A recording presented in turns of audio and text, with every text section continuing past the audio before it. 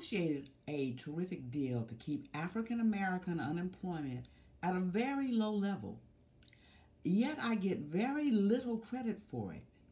If the blacks, particularly Omarosa, don't show more respect and thank their president, then the unemployment rate, I guess he means then the unemployment rate shall rise rapidly, I promise.